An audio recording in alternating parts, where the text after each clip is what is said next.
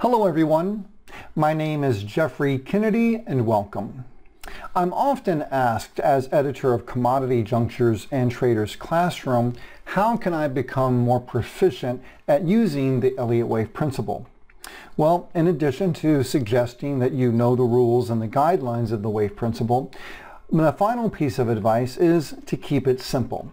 And that's the point of today's lesson. I want to walk you through some price charts where I'm going to make things simple, because whenever you're working with wave structure, I find that the simplest wave count, more often than not, is the correct wave count.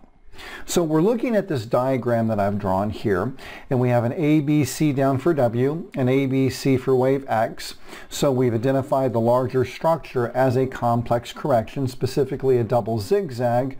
So following this initial drop in wave A, what we can look for moving forward is for an advance and then another round of decline. But notice the lead interpretation, I'm starting off on the foot, which identifies the larger structure as a complex correction. Again, if we look at this diagram, how could we make it simple? Well, let me offer a suggestion. Why don't we start off with just a simple ABC decline, look for an ABC up for a new price move, and then this move down, since we've identified it as an impulsive structure, why don't we just simply identify it as wave C of a running flat? I think this interpretation is easier and much more simple than working with the complex correction. Also too, whenever you're working with a complex correction, which is specifically a double zigzag, I find that X waves tend to end at or near the extreme of wave B of the initial wave W decline. So in this instance here, I really don't see the need to go there. I don't see the need to utilize or incorporate a complex correction when a simple running flat identification clearly works. Okay, now let me show you this idea of keeping it simple real time. Now I'm currently looking at a price move in the cocoa market where you are able to identify the rally up from the December low as an expanding leading diagonal. Now I think this is a viable interpretation, and I think that's supported by the impulsiveness of the sell-off that we've since experienced in what I believe to be wave 2.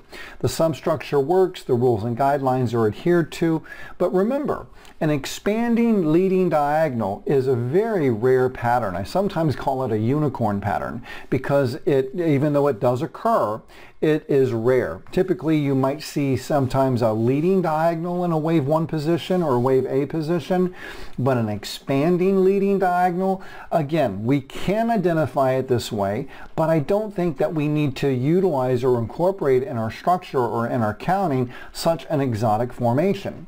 If we take a look at, say, the London cocoa market, I think we can come up with a wave count which is quite simple.